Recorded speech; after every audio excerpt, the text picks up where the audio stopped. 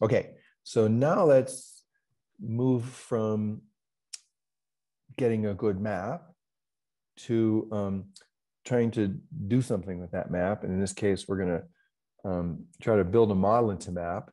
And we're also going to find the map symmetry, which is going to take 1 second. So let's do those two things. And we're going to do a new tutorial. No, we're going to use this pretty much the same information from this tutorial because this one was already density modification model building. Okay, so we don't need to make a new one. Sorry about that. We're going to scroll down a little bit farther when we did all these things.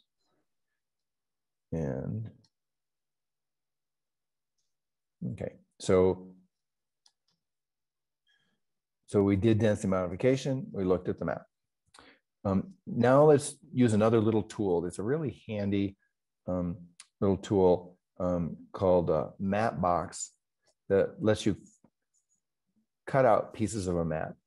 The reason to do this is basically that it's easy to work with small pieces of a map, much easier than working with the whole thing, just because everything is way quicker and uses much less memory. So we're going to take this map that we already got. And this map is big. In this picture, we only see a little circle around a small part of it. That's all that Coot is showing. But really, it's much bigger. And there's density, not just where this molecule is, but for the whole many chains here. So I guess it's not that easy for me to make it really big. But you can see this density all over the place here, right? So this is a big molecule, and we're just sort of having a little window in it is all we're looking at here. Okay, so we're just going to cut out the part of this map that's around this chain, and then we're going to build this chain. So let's see how to do that in Phenix. So we can close our density modification window there. And once again, under cryo-EM, I'm just going to scroll down. There should be a map box. Here we go. Map box near the bottom. If I just click on that once, it'll open up a window for me. And once again, we want a job title. And I can just take it right here. We're going to box the density modified map around the supplied model. Okay, paste that in. So that's what we're going to do. So the map file is the one we just looked at. That's our density modified map. It's in resolve cryo-EM1 denmod map.ccp4. Here's our map. And we're going to put in a model. And the model is the model that was supplied here. So in a real case, we don't have this yet. But just for doing this, we can use the model that was supplied. And that's in our main directory here. And it was called apoferritin PDB. It's the same model we're looking at in Coot there. Okay, and so what are we doing? It says map file, model file, and output name prefix. We can call it anything we want, but let's just, so we can type something in here. If we type in denmod map box, then our output files are going to be called denmod mapbox.pdb, and that's going to contain the same model. And then it's the other output file is denmod mapbox.ccp4, which is this map boxed around the model. And we're going to check mask atoms. So that means we're going to zero the map out everywhere that's away from the atoms. In this case, we can specify the radius, 3 angstroms. And this is a little bit tight. This is just to make this easy. Other options for Mapbox. So if you want to be totally safe, you don't mask around the atoms, because maybe you would mask away something that's good if you do this. So if you want to be safe, you don't mask around the atoms. And other things you can do, you can select the region. So you have to, it has to figure out how big the box is. And the default is to take the model, if you supplied one, and then add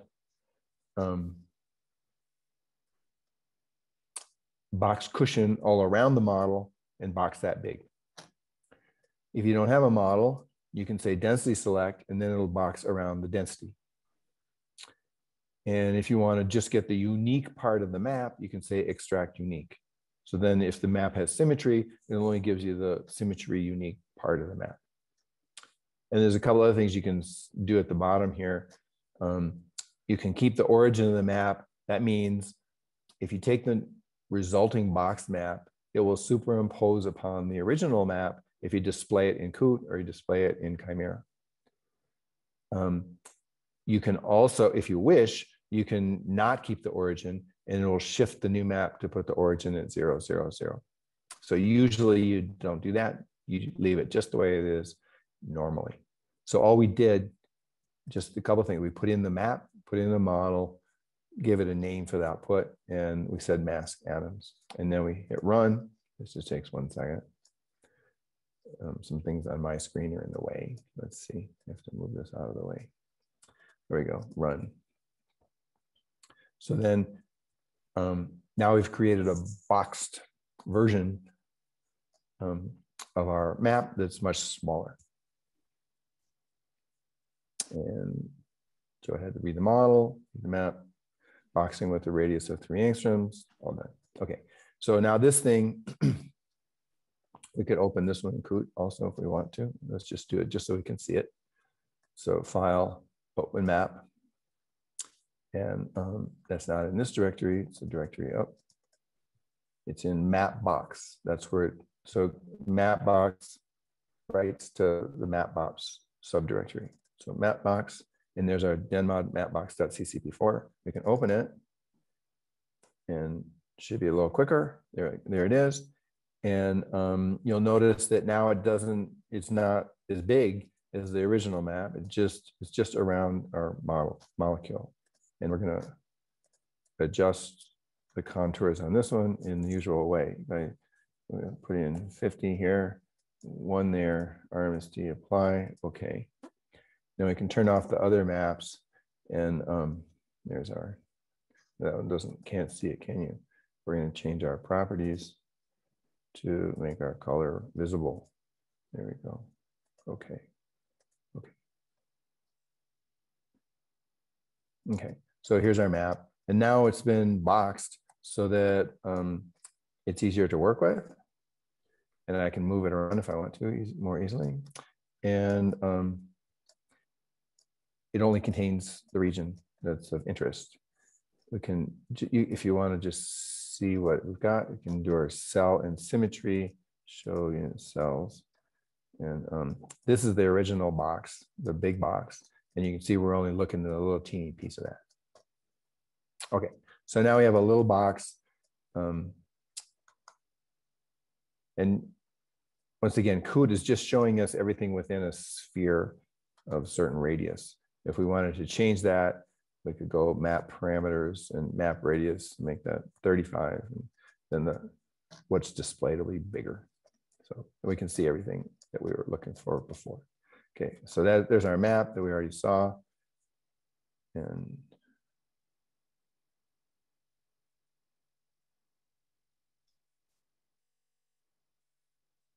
show you just what we saw before. Okay. Yeah. Oh, I forgot to set my properties properly. Yep.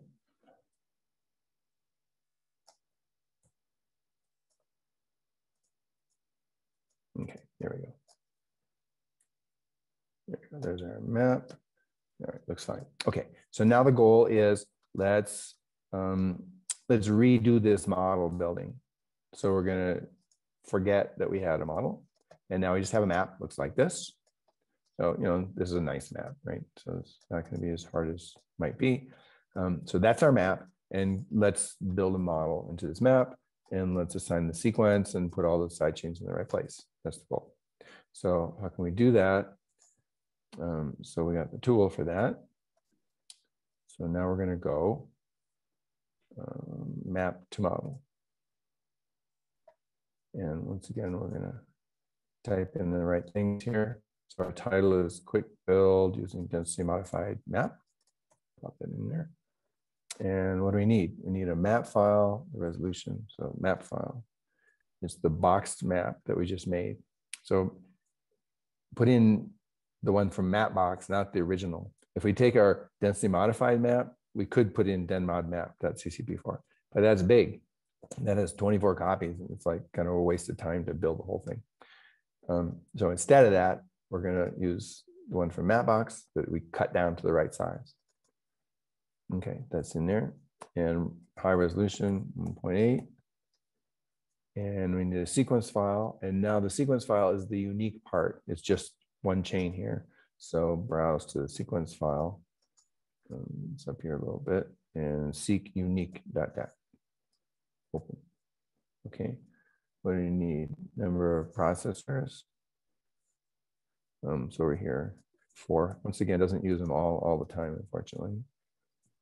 And then another thing that you do need, it'll just tell you if you don't do this, but you need to tell it if the map is the asymmetric part of the map or the whole thing.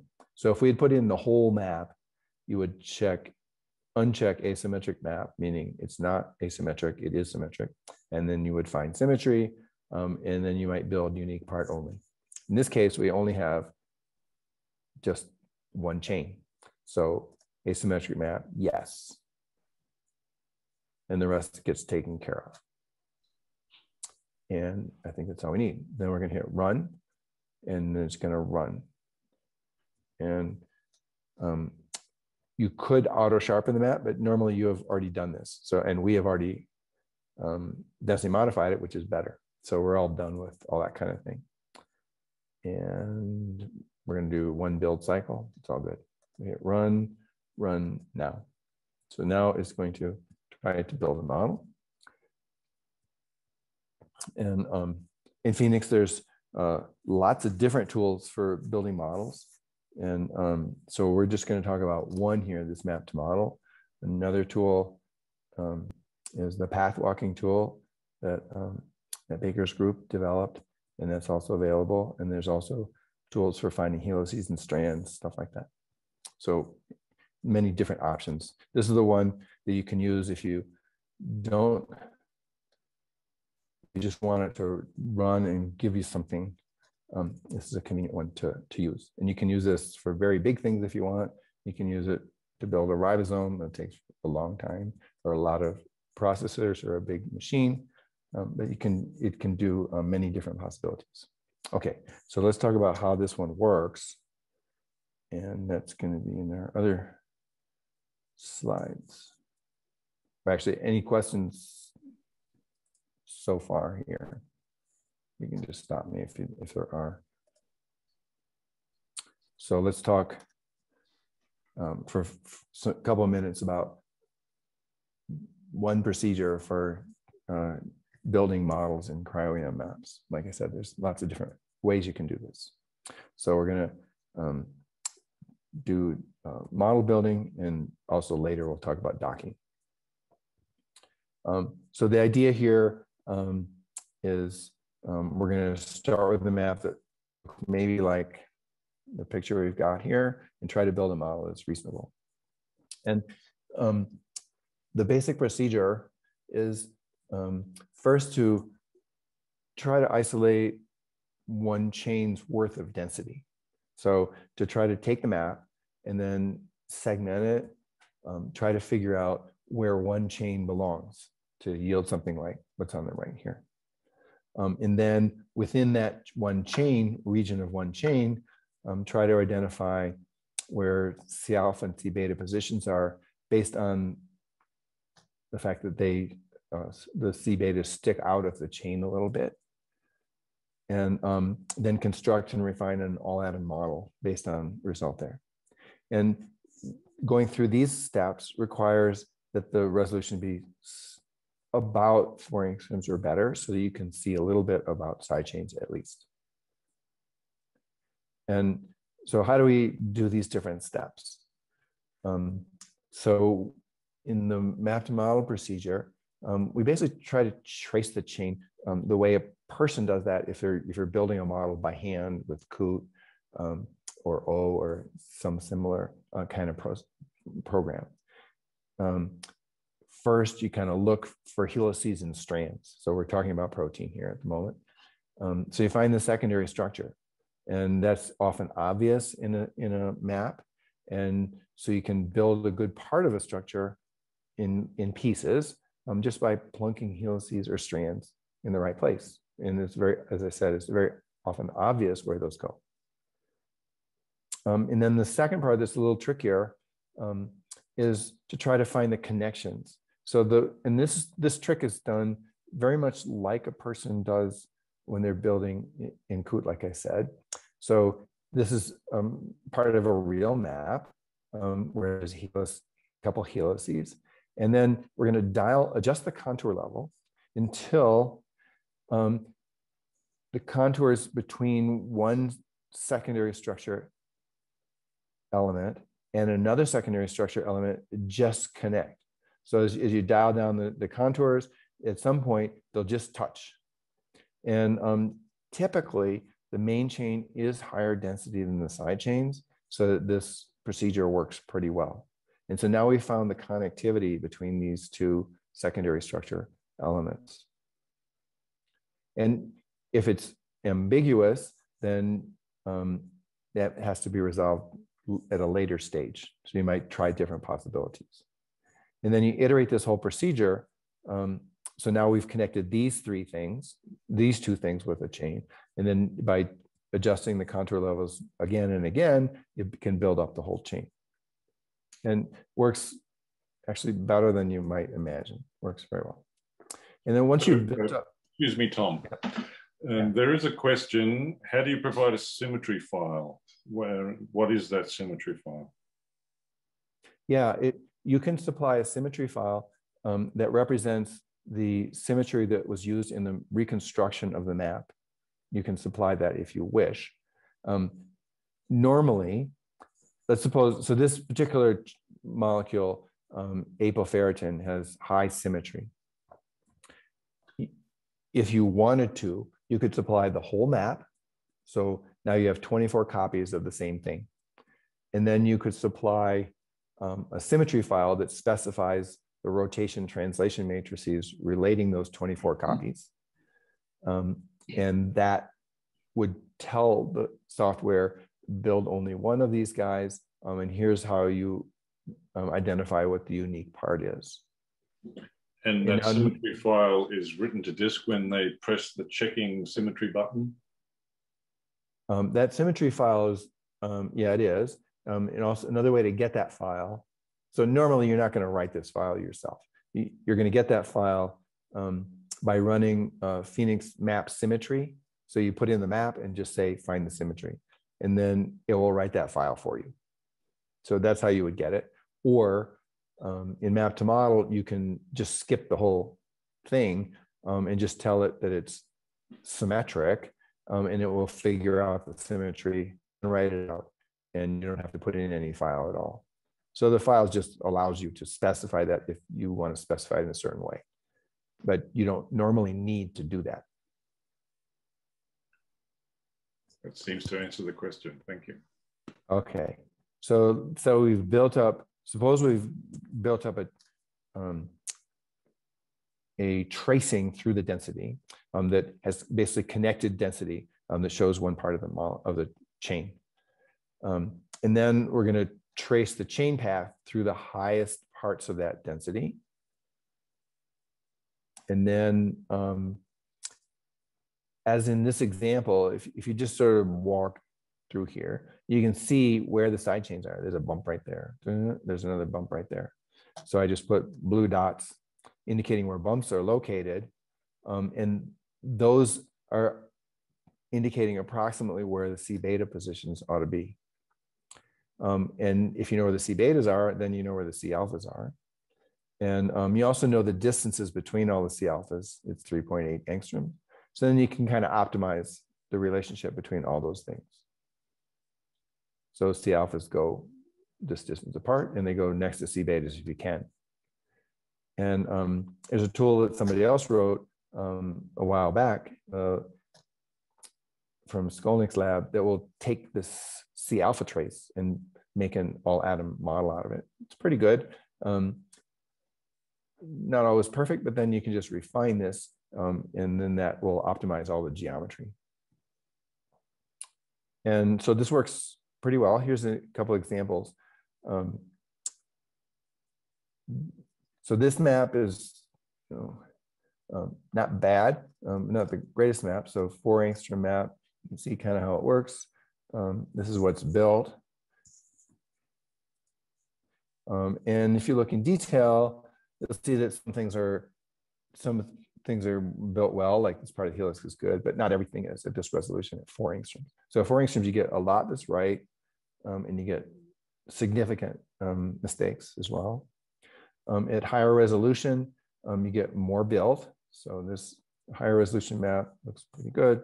And looking at details of that, you can see where the side chains are, and it would tend to build them into the side chains more or less properly.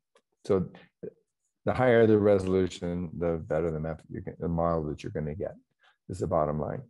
And so beyond 4 angstroms, this will build you something, and it'll have some things that are right and some things that are not so good. One more thing, at the end of model building, you have to identify what side chains go where. And so here's the procedure for figuring out which side chains, how the sequence of the molecule that you supply is aligned to the main chain, thereby telling you where the side chains are. Okay, so here's how we do that. So here's some pretty nice density, right? And let's just look at this residue right here. So that's a big side chain, and you could guess what you think it might be. But we can do that a little bit automatically by putting every possible side chain there and asking how correlated the side chain expected density is with what's there. And so here's a little chart that shows the result of doing that. So if you put a glycine there, it's not very correlated. If you put an alanine, it's not very good.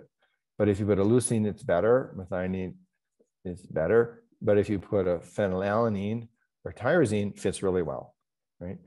And so you get a whole list of possibilities and relative probabilities for each one of those, where in this case, phenylalanine and tyrosine are the most probable, and the other ones are, somewhat possible.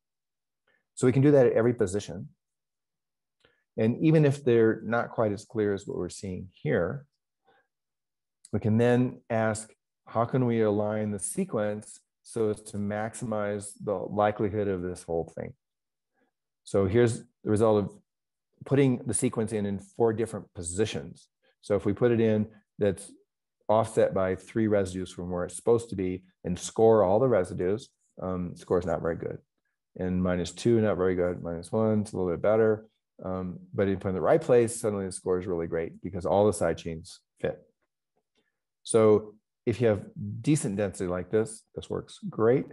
Even if it's fairly poor, works reasonably well. So this is a way to assign the sequence at the end of the whole procedure. We'll skip these guys. Not that interesting at the moment. Okay. So here's our sort of summary of the things that we've been doing with this map.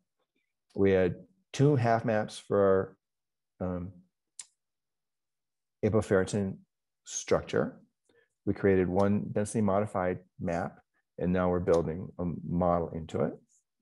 And let's just see how that model is doing. Let's go over to there. And it's telling us that it displayed the initial trace, and it's building a model for each fragment, which is actually just 1 fragment here. And we can go to our COOT window and see if it's showing us anything of interest. So we'll turn off that map. And okay, so this is what it did. So first off, come back. Okay, so this is the map that we start off with. It identified how to trace through it in the way I was showing you. And this is a ribbon diagram kind of the tracing through that density. So it doesn't look like perfect or anything, But in fact, it has pretty much the right tracing. And this, it also shows us a little map that just has the density around the tracing. And we can just go through it and see that it pretty much traces in the right way. And this map, you know, it's a pretty good map. So it makes it relatively easy. Oh, just to mention, so we can see in the distance there, there's other copies of this.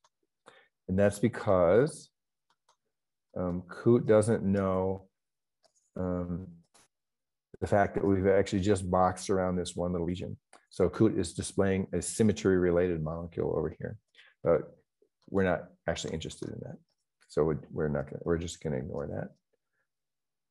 Okay, so it makes a pretty nice trace, goes pretty much the whole way. And you can see this part looks like extended structure. Most of this is helical, traces through the loops pretty well. Okay, so everything looks pretty good. And so it's put in 160 residues, 162 residues. And now the procedure it's going through is it's trying to optimize the geometry and all these things. So it looks at this region here and it compares it. It runs the tool on fine helices strands as well. And it finds out that helices are placed along these helices. And then it tries to say, how can I seamlessly go from the chain that I've got here to a helix that I know is there, then going on to the next part, et cetera. So that procedure is going through right now. And also the other thing it doesn't know at this point is what's the direction of the chain. So it didn't necessarily know if it goes this way or that way. Of course, there's good ways to determine that. For example, if you look at let's just look at this one, we can probably figure it out. Oh, that's not the good map. We want to look at the original map. There we go. So if we look at this map, the side chains on a helix point backwards towards the N terminus. So that's not that way, it's the other way around. So if I turn it the other way, here, our side chains point down and backwards. And that is a great way to figure out what the direction of the helix is. And another way to do the same thing is to build a model in both directions and then score the fit to density in the two directions. And so we build the model both ways and refine it both ways and assign the sequence both ways and then score based on fit to density and geometry and I think that's all. And for each one and length of the chain, and then score whichever one is the better one and choose that as the direction. Okay, and we're adding the side chains, so it's getting close to being done, but not quite finished there. Okay, I'm going to go back to the presentation in a sec. Do we have any questions right here? No questions in the chat. Okay. Anybody have any while we're waiting for that?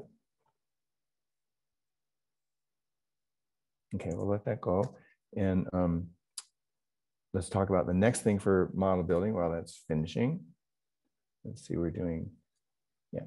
So we're scoring, we're refining the new model, adding side chains. Yeah, so we're just about done. Okay.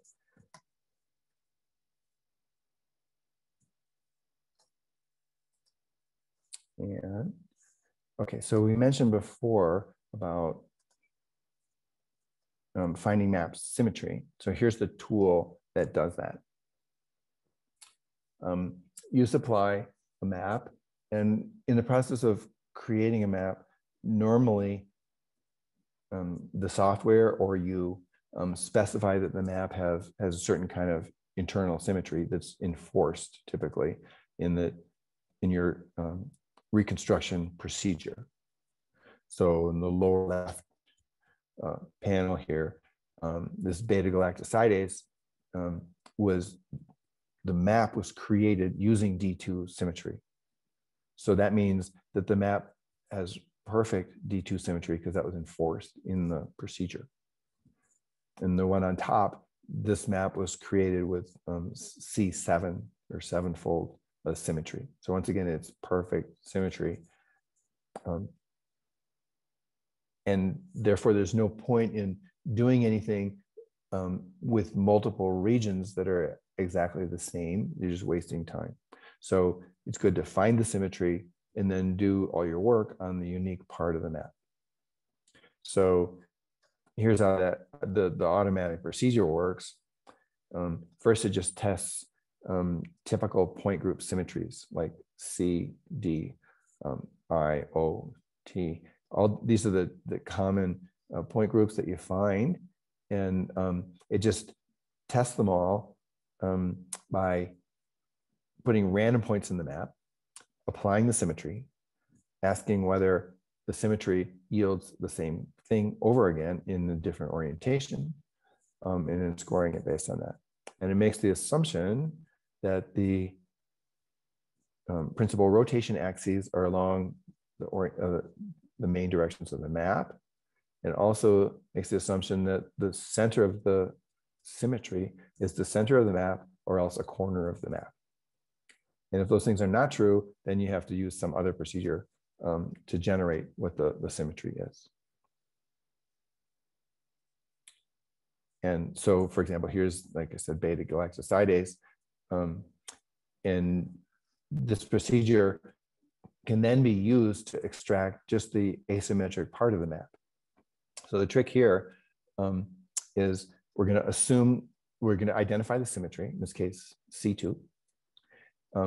And then we're going to try to find a part of the map, which if you apply the symmetry, it would generate the whole map. And we're trying to generate and identify a part of the map that's compact as possible so that we get something that often looks like the subunit. In this case, we get exactly one subunit. So the trick is this: we contour the map at a medium level that yields regions about 50 residues in size. And then we group all the symmetry related regions, and we choose one member of the group, optimizing the compactness and the connectivity of the unique part of the map. And that yields us this red region. So totally automatic. You don't have to think about it. You don't have to put anything in there at all. You just put in this map, ask for the asymmetric part, gives you the red part. And it's not perfect. If the map has, if your molecules are very elongated, it won't necessarily get you the elongated version. It might get some part where one end is stuck on the other end. If it's very high resolution so that you can trace between the whole length of the molecule with clear density, then it will make the whole thing. It will make a long elongated molecule. If it's poor resolution, then it will put it into a more compact version.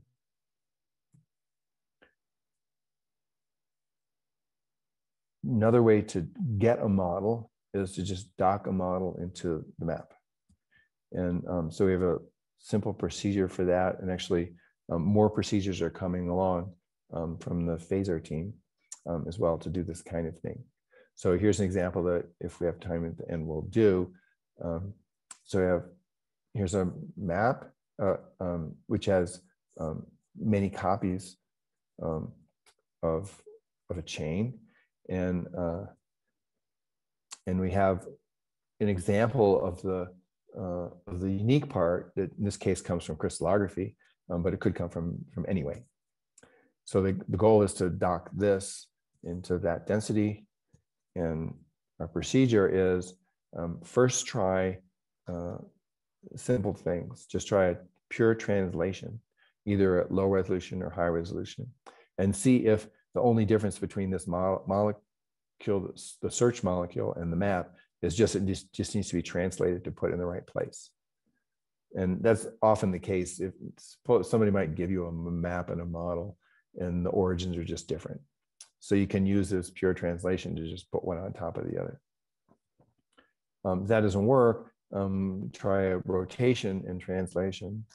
And in either case, we score it based on rigid body refinement after docking. So we dock to optimize local correlations, and then we do rigid body refinement on each part of this molecule, and then get the map model correlation and score it that way.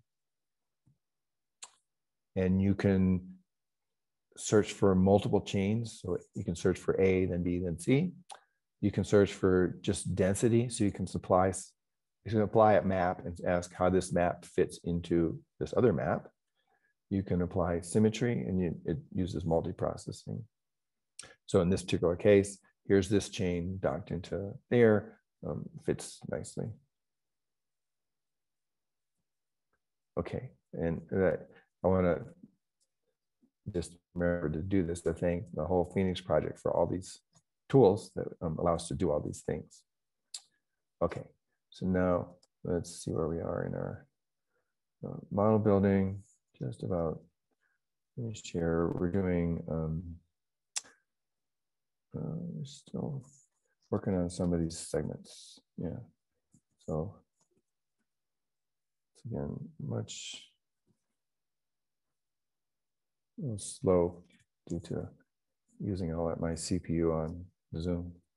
In any case, it's getting close there. I don't think it's shown us anything more since we had. Okay, any additional discussion or questions on these things, since we're still waiting for this one to finish? Anybody got any questions going? Yeah, put up a hand if you've got a question. Now's a good time. And Phenix people are welcome to make comments about things too, actually. Things that people ought to know that I didn't mention.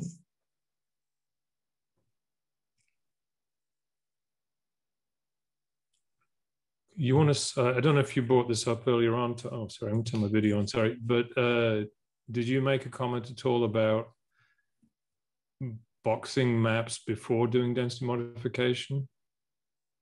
Yeah. Whether that's appropriate or... Yeah, so back on the density modification,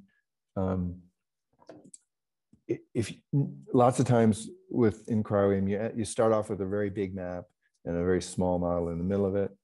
And, you know, in an ideal world, you would just put that whole big map in and do density modification, and everything would be fine. But we're actually making some assumptions in our density modification procedure that aren't completely true for a normal cryo-EM map. And the key assumption there is that the density, the errors in the solvent region are uniform throughout the entire map. Now, if you think of a cryo-EM map, the way they work is the starting map after reconstruction. Basically, at the very edges of the map, it's pretty flat, maybe even zeroed out, and the errors are very small. As you get close to the molecule, the errors are much bigger. And in the middle of the molecule, the errors are also big. So basically, if you plotted errors as a function of position in the map, they're small near the edges, and then more or less uniform near the molecule. And then as you go to the far edge, then they're small again. So our assumption in density modification is that these numbers are pretty constant. So the procedure that we use is to box the map in a region that's a bit bigger than the molecule, but not as big as the original map, so that basically within the box region, the density, the errors in density are kind of constant. And so that's done by default for you by choosing a box that's 5 or 10 angstroms in each dimension, in each bigger than the molecule all around all the edges. So you can supply either the full map and it will try to box the map that way, or else you can supply a boxed map where you have boxed it 5 or 10 angstroms around the molecule, and that will work just fine too. So either of those, but you do need to be aware that you want to do one of the or the other of those things. Yeah. What about boxing out just an asymmetric unit? Yeah, that's a different story. So you might think that you could just box an asymmetric unit of your map and do density modification on that. And that one, generally speaking, does not work. And the reason it does not work is because your asymmetric unit is the edges of the asymmetric unit are going to be other molecules. So if you box around the asymmetric unit, you're cutting right in the middle of a molecule. And that means the edges of your boxed map have big values, and they're not random values, they're actually density from your map. And so an assumption in the density modification procedure is that either the map is periodic, as in crystallography, or else the map has very low value, or only random errors at the edges. So one of those two things needs to be true. And if you box it around your asymmetric unit, there isn't any way to do that.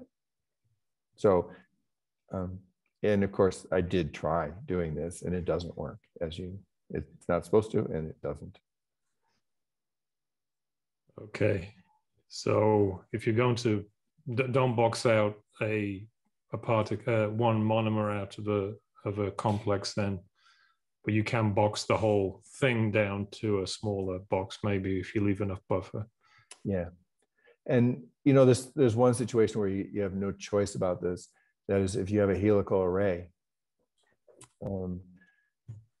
at some point, it's the array is almost is, you know, from practical purposes, kind of infinite, but you only get a piece of that, so you're going to have some edge effects there. But actually, in practice, it works pretty well anyways. You can do it on helical arrays.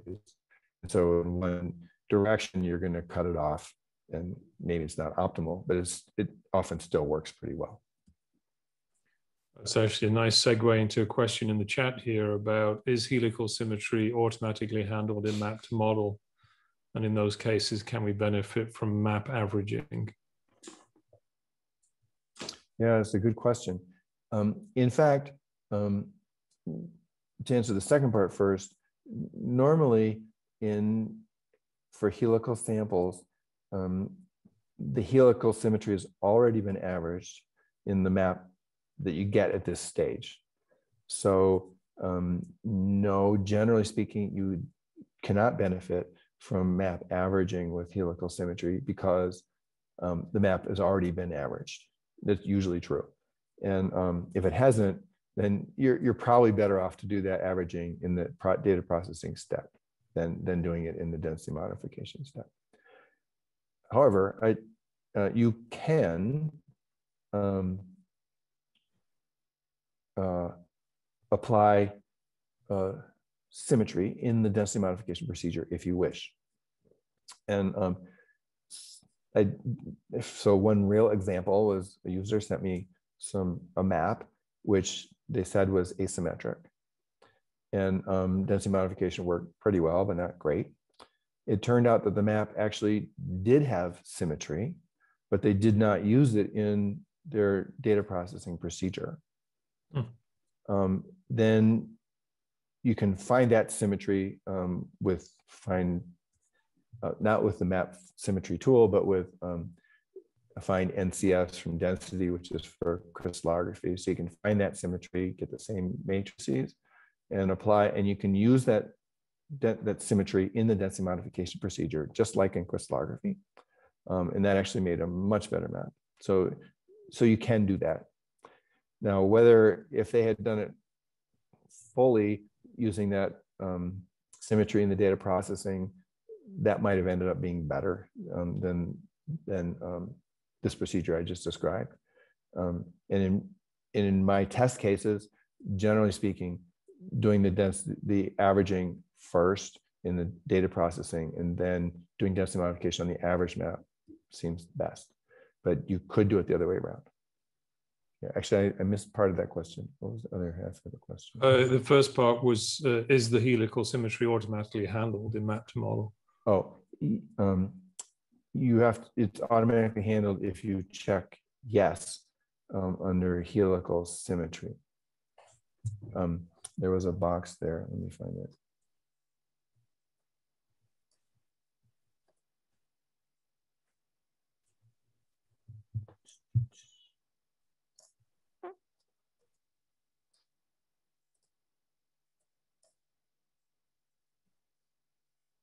Where's my, there we go.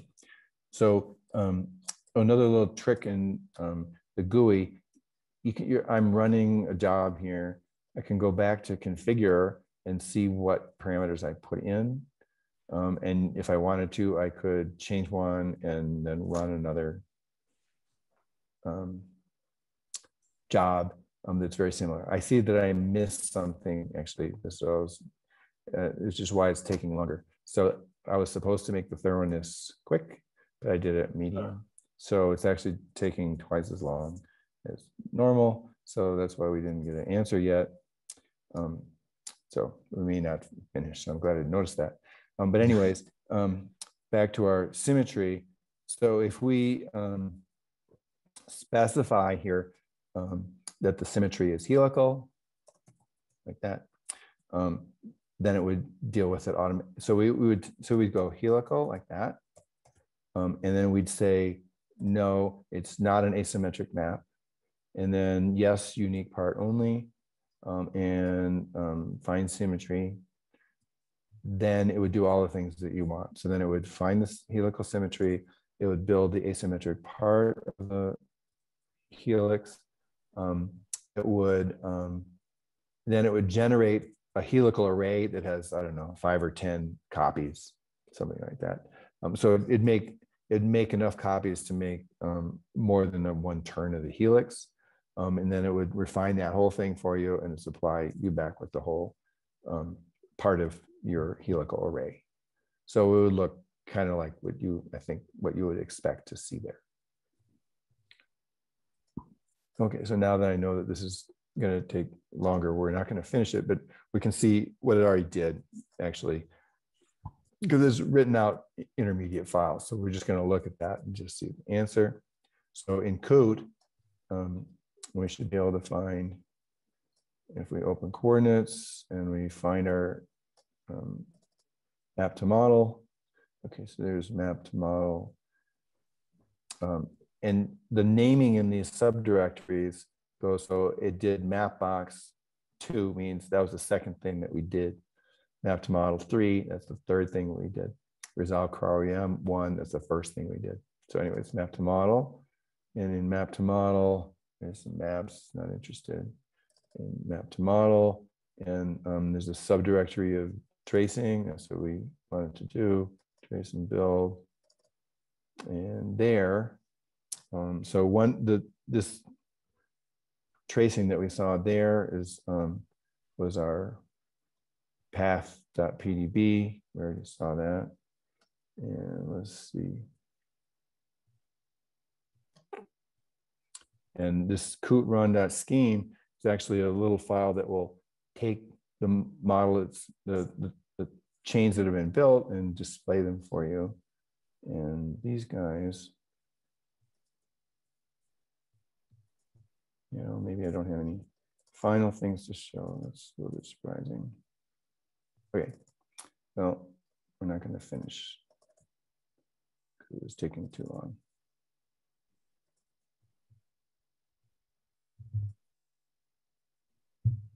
Yeah, it's going to, those of you who are running it probably already finished.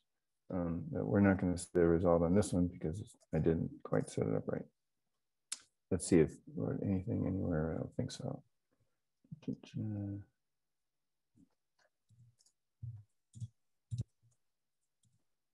Oh, actually, I'll just show you the one that I did.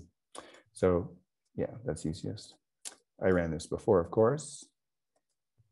And we can just look at what I did that time. Documents.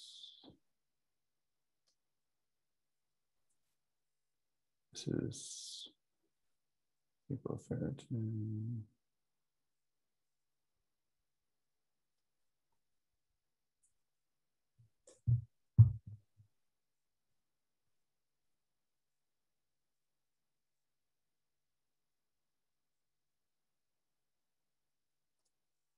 see where it is.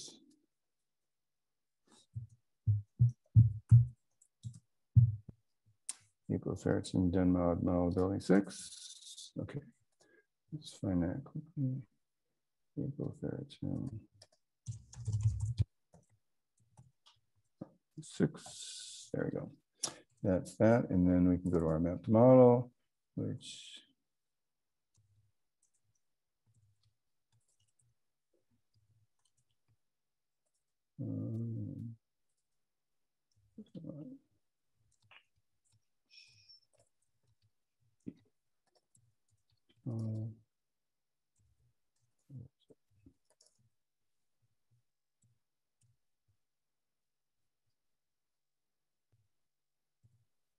oh, that's the current one. Oops, sorry about that.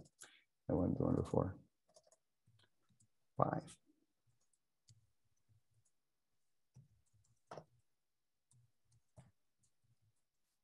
There we go. Mapped model. There we go. Mapped model .pv. Okay, finally, find the file that we should be getting. Open that. Okay, so now we can back off. Look at our model.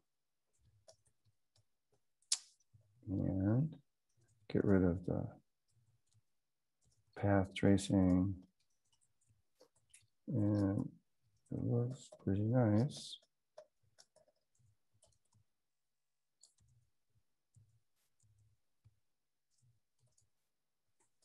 And we can compare this. This is what I probably like about this one. We can compare this model with the model that we got by just taking a crystal structure of apoferritin, real space refining it against this map. And what you'll see is these two models are almost identical. So we just recreated, so we didn't build multiple conformations, of course, right? So here's that phenylalanine that had multiple conformations. And we just built one of them. But the rest of this chain here is like almost exactly the same, which is amazing in several ways. So that means that the model building worked well. It builds exactly the same thing as we got from a crystal structure. And the other thing is that the crystal structure is identical to the cryo-EM structure, with tiny changes from real space refinement. But basically these things superimpose almost exactly. So we missed a little bit here that would require a little bit of rebuilding. But for the most part, it's spot on. Yeah. So this is high resolution, right? So this is better than 2 angstroms. That's what you expect at high resolution. At lower resolution, it won't build as accurately because it doesn't have nearly as much information, of course.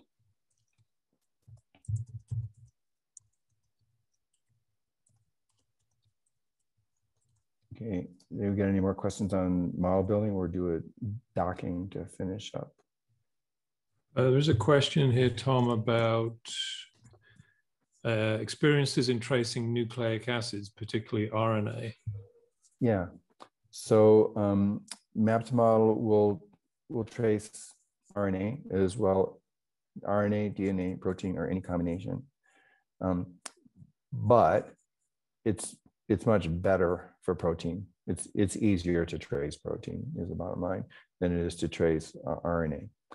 So if you have a decent map, the RNA will be the B form, the A form parts of the RNA or B form parts of DNA will be built nicely. The parts that are loops they'll try to build them, but they won't necessarily be that accurate, and depending on the resolution. So the good part is you can do this at low resolution, like at 4 angstroms, works almost as well as at 3. But the parts that are not regular are not built that well. It's just really hard to do that. So, but any size can be built. So like I said before, you can put in a ribosome map and give it, 100 processors and give it a couple of days, and then it will build everything. And it'll build, if you have a good map, for a ribosome, let's say it will build maybe 60 or 70%, something like that. And if you have a bad map, it won't build much correctly at all. But so if you have enough processing, you can just use it with RNA, yes.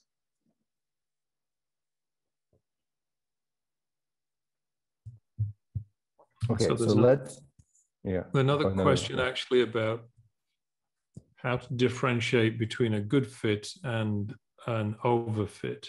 Any parameters and scores that suggest fitting score? It's a good question of overfitting. In practice, in this kind of automatic model building, you don't get that much overfitting. And the reason you don't is because it tends to be conservative in what it builds. So it tends to put things generally only where the density is pretty good. So it tends to miss things sometimes more often than it overfits. So it is something to pay attention to and be aware of. You could interpret some of the things as overfitting. Just for example, this little region over here where it's clearly is built differently than before, and we can just turn on our density and see. And presumably, yeah, it did something. I'm assuming that's the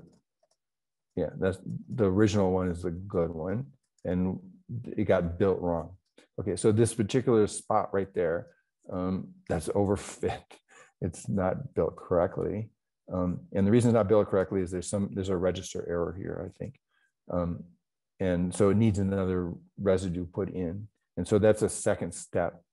And actually the way we solve this kind of problem is find all the worst fitting residues in the structure. And this one will come up as a very bad fitting residue because it's out of the density. So the correlation between model density and the density in the map right here will show up as like a big flat. So actually Coot will do that for us too, right? So you can,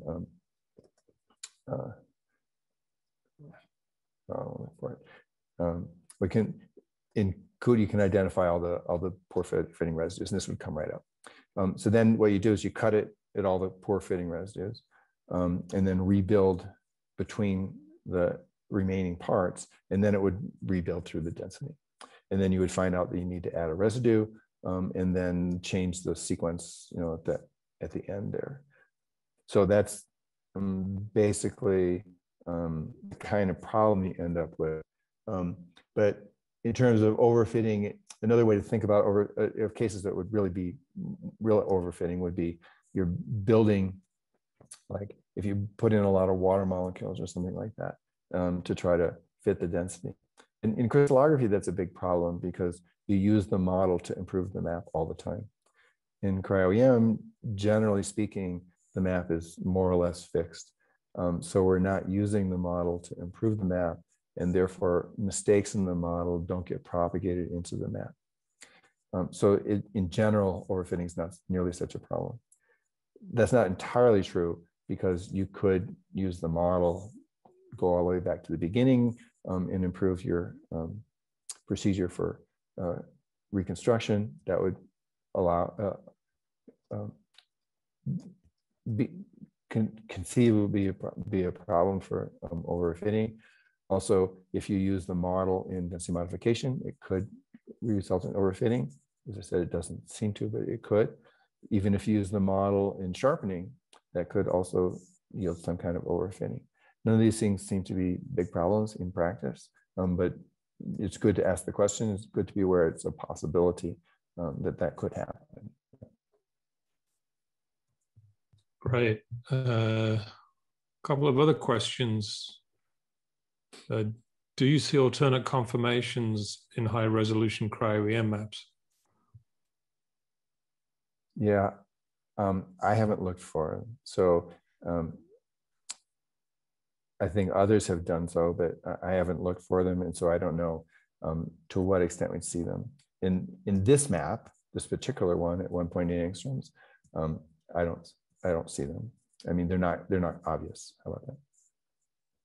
No, I think that's a great question. I don't know that anybody's looked at that in detail yet because there aren't that many maps, but it's going to be very interesting to see what we see, I think.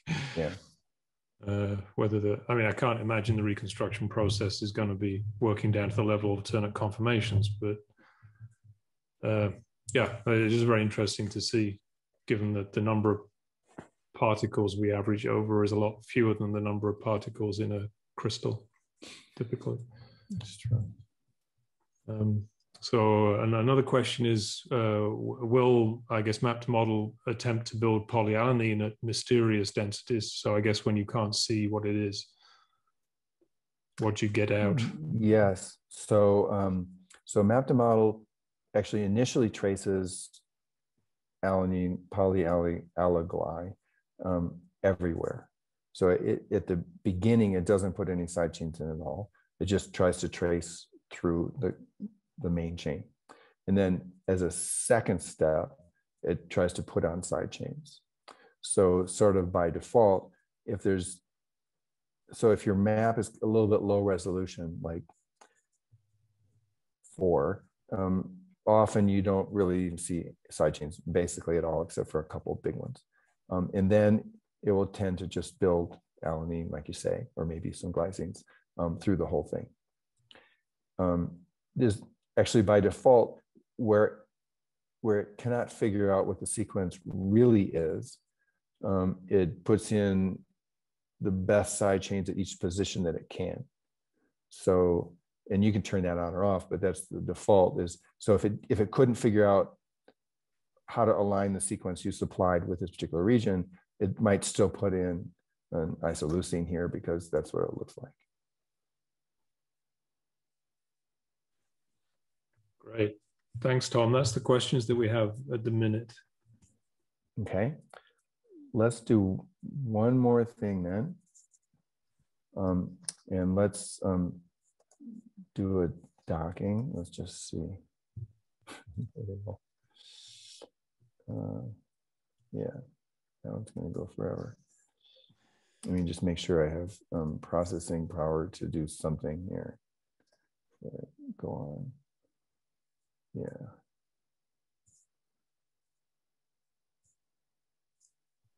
Okay, we can try anyways. All right, so let's do one more tutorial. So what we're going to do is we're going to dock model into the map, and it shouldn't take us very long. So we need a new project and set up tutorial data, select a data set, and where's docking? Let's see. We're going to do cryo-EM map 8750 and chain A of 1SS8. That's the one I showed you in the pictures. So this is docking a model into map with dock model in map. Okay, ready and okay. And last modified, there's cryo dock refine, and we can get the info from settings like usual, get the README. There it is. Okay, tells us what we are going to do. So this tutorial data is good for map symmetry and fitting a model into the map and real space refinement. We're not going to do the last one. You're going to learn about that next week. But let's do the map symmetry part. And we already set up our tutorial data. And let's find the map symmetry. So this is going to be pretty easy. Oops, cancel. Okay, so once again, we're in the cryo-EM space here, and we're going to look for map symmetry, which is down here a ways, map symmetry. And let's put in our title, which I'm going to paste again, find symmetry, and we're going to put in a map file, and emd8750.map. That should be it. Okay, so we're just going to hit run to make it work, but just to let you know, there's a few other options. If you want to restrict the possibilities of what symmetries to consider. Instead of saying any here, you could say C2 or D7 or whatever you think it is. And if you want to include helical symmetry, you need to check mark here. And the reason it's not checked by default is because most maps aren't helical symmetry. If it is helical symmetry, you definitely know it. And it takes a little bit longer that way. So it's just off because it's real quick for all the other possibilities. And you don't have to put in the resolution if you don't want to. And if you want to get the map, the correlation of symmetry related parts of the map, and specify the symmetry file that says exactly what to look for, you can put that in. So normally you don't do any of that. You just put in the map file, you leave it at any, you hit run. And then it should find the symmetry pretty fast. Except for my computer is really slow, but aside from that, it's okay. So the slow part is reading the map.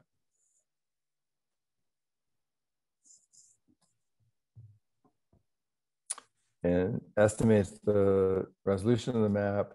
Actually, this is just estimating the resolution from the gridding. So it's not really doing anything sophisticated in this particular one. It's checking 50 different types of symmetry. And for each one of those, it's, like I said, generating random points, identifying the density at each point, applying the symmetry, seeing if the density is correlated in the symmetry related ones. And then after it does that quickly for all 50, it takes the top 5 and rescores them. And then it should give us the symmetry of this particular map in a moment. And it's going to score them by correlation of density. Okay, so this says, this CC of 0.92 says that if you take any point in the map and then you rotate it with 7-fold or 14-fold symmetry, and you compare the density of all those other 13 places to this one, the correlation of those is 0.9. And you might ask, I didn't mean to do, oh, this says that map to model is doing something. Yeah. You might ask why this is a perfect map, right? I mean, this map used D7 symmetry to reconstruct the map. So why isn't the correlation of symmetry related regions 1 instead of 0.9? And the reason is because D7 symmetry does not fit in a square map.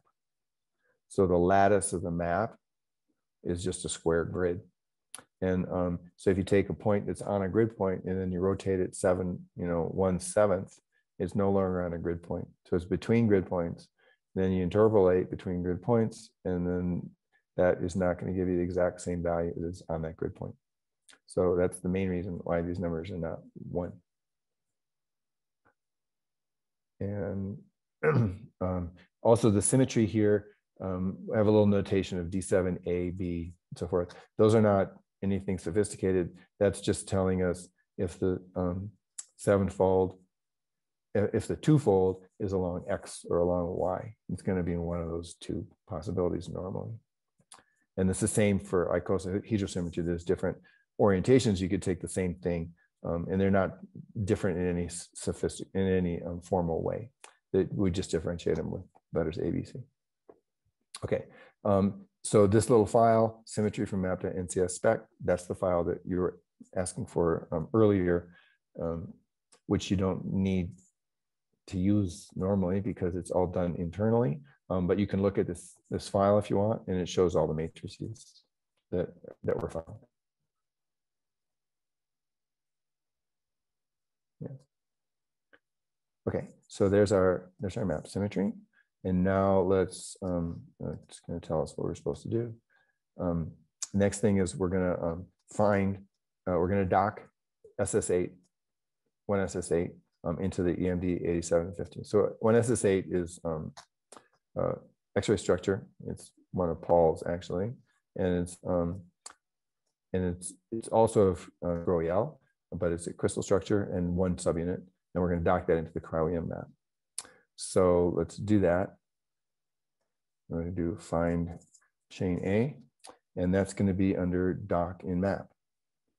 So we go to dock in map, and same thing as usual, tells us what we need: map file, resolution, search model, and then if you want, you can supply a fixed model, and the fixed model is basically blocking some part of the map. It's like what you've already fit.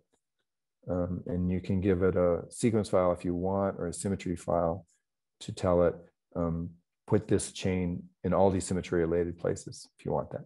So anyways, we're not going to do those things. We're just going to find chain A, and we need a map. Let's get a map. EMD 8750.map. Okay, there's a map. We need a search model, the thing that we're going to put in. That's our chain A. And I think that's everything we need. Let's see if we need, oh, it said resolution of 4, processors 4. Okay. So let's go down. Resolution 4, processors 4. I'm going to overuse my computer. Let's see what happens. Okay, and then run. That's all we need to do. So the procedure here is it's going to try to see if it can just slide this along and just translate it to put it right in place. And if that works, then we're done. Otherwise, it's going to have to rotate it and find out where it goes. Now, the procedure for finding the chain is actually a little bit trickier than you might imagine. You might think we just take the whole molecule and then rotate it and then put that in every different possible place in the map and get the correlation and then score all those and then find the best one. And yes, you can do that. But the thing is, if you have a big molecule, rotating it and then translating that thing, that takes a lot of time. And so actually we don't do it that way. Instead, we cut the molecule up into little pieces, and then we find the rotations and translations for the little pieces, which is much quicker.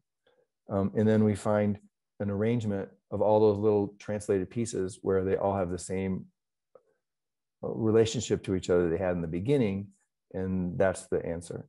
So that's how it's actually done. Then we find a place where that works, and then you get in this, let me print the log file out here so you can look at it. So our log files will say something like, so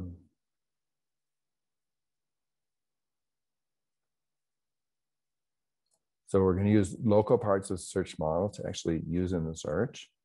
And then it will say resolution in boxes, blah, blah, blah. Okay, so it'll do this local search that I described. And then it might get some pretty good correlation between a small piece of the model, your search model, and part of the map. And that'll identify a transformation that's appropriate for that. And then it'll take the whole model and apply that transformation to it, and then ask, how good is the correlation now? Well, it's actually pretty poor. And then we refine the whole model with rigid body refinement, and that's what it's doing right now. And oh, yeah, I have to load it up again. And then it gets a new correlation after rigid body refinement, and that's higher. And this is the score that it'll actually use to score this rotation translation. And if this number is high, then it will quit. If it's not very high, then it will try again. And so now we're all done with that. And we can open the whole thing. So it found the translation. In fact, it's just a pure translation. Rotation matrices are, the diagonals are 1 pretty much, and the off diagonal ones are pretty much 0. So it just found this with the translation of 190, 140, 147, 147. So it's pretty easy. We can open that in Qt. You might get tangled here with the other one. Let me turn that one off.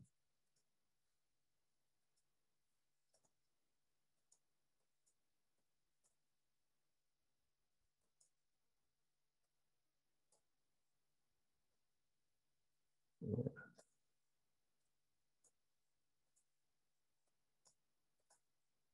Yeah, maybe that wasn't a good idea, huh?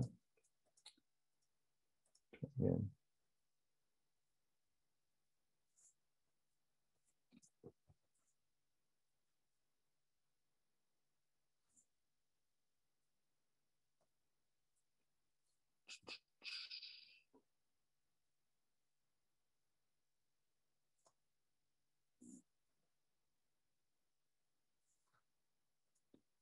Let's see if, there we go.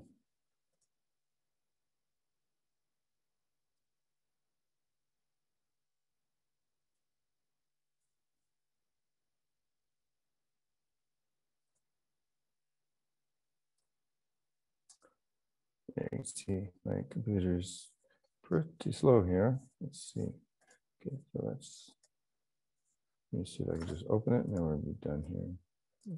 Coordinates, document map, paste model.pdb. Okay, there's my paste model. And let's open the map.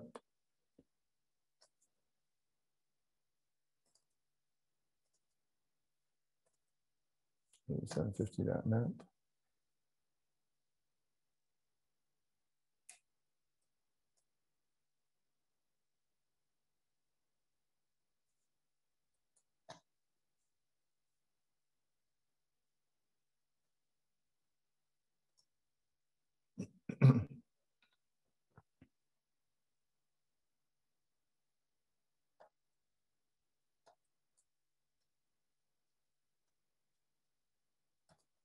Okay, so that worked pretty well. And this is, yeah, I mean, symmetry related, not real symmetry related thing. And yeah, so it's fine. Which once again is amazing because this is a crystal structure and it just plunks right into the cryo-EM structure. It's really quite astonishing. And this tutorial goes on and you refine it and you see that the refined value is still almost exactly the same as the original crystal structure, which is amazing. Of course, this, yeah, relatively rigid molecule, but still quite astounding. Okay, I think we're done with all that. And just if we have any more questions left. Great, thanks, Tom. Any questions that people have? I see a hand up, Alejandro. Yes, do you hear me? Yes, we do. Yeah. A quick question, Tom. Thank you very much for everything. So coming back to the sequences, how to go about with the sequence files in the map to model program. Mm-hmm. So let's say you have a complex with many different proteins, and added to that, some of them you know about, some of them you just don't know. How do you deal with that in terms of, you know, the sequence files that you? Yeah.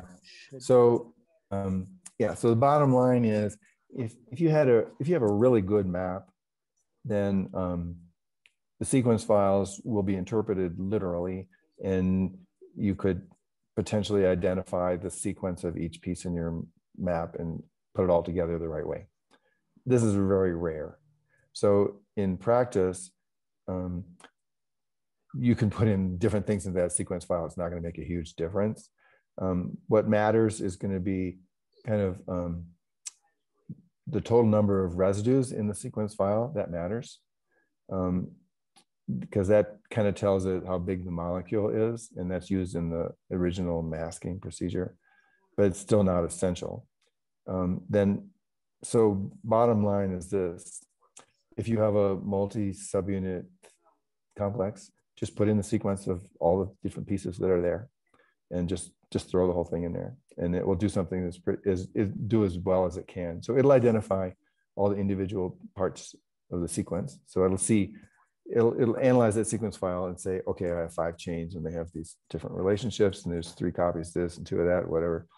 And then it will try, the sequence identification procedure at the end, it'll use all those possible sequences and choose the one that seems to fit the best.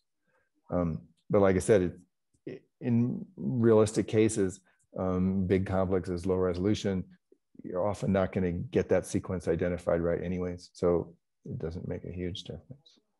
Right. Thank you. Actually, let me make another comment on multi-protein complexes. So I mentioned that you can just throw the whole thing in there and map to model will do something with it. But as a practical matter, you know, I mean, if you're doing a bunch of things and you don't want to like focus on any particular thing, yeah, sure, you can do that.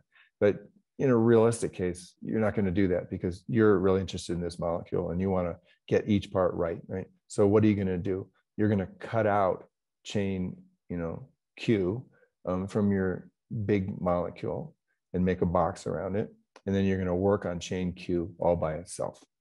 And you're going to build your model into it. And, you know, map to model is going to build it maybe reasonably well. But maybe it's not going to be complete. You're going to have to do some work by hand, and maybe you're going to put it in there again. Maybe you can use some other program as well. And, you know, you're going to do that, and you may as well do that on a boxed model that's small so that you can, you know, work on it relatively easily. And then you're going to go on to chain R, and you're just going to do all of them that way, right? And then you're going to put them all back together into one big molecule. And then maybe you'll refine the whole thing all together at the end. All right. Any other questions? Can we give this stoichiometry of each molecule in a multi-protein complex for docking? Actually, I don't remember whether you can do that for more than one, but you certainly can do that for one. You can say, so if it's like, you know, 3 to 2 and, you know, something like that, I don't think that's in there. I don't remember. It's possible, but I don't think so. But if you have, you know, 8 chains that are all the same, and you want to just supply one molecule and have it put in all 8 places, that's right there. That's easy. Yeah. And I think, Tom, correct me if I'm wrong, you can run the docking with one molecule, kind of molecule first, place those, and then add that in as a fixed molecule, and when you try and dock the rest. Yes, you can do that. Yeah, you can also give a list of things, you know, dock this, then that, then that. But actually, I would do it the way Paul just said. It's that way you see the result of the first one. You know, it probably didn't work right the first time. You try it 5 times and eventually you get it right. And then you go on to the next molecule, next chain, and do that. So yeah, you can supply a fixed molecule, a fixed chains that will block off some part of the density, and so it won't try to put anything there, and it'll try to put it wherever else it fits. Yeah.